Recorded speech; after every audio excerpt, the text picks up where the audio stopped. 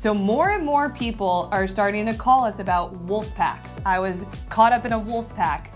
What in the world is a wolf pack? That is when the sheriff's office goes out specifically on a mission to find DUI cases. There are going to be a huge saturation of officers all over Pinellas County, Florida, and potentially all over the county that you live in. If you find yourself being pulled over in a wolf pack, contact a lawyer immediately because you could have a great defense as to why you were pulled over. Carlson, Meisner, Hart, and Hazlett, protecting your rights since 1971.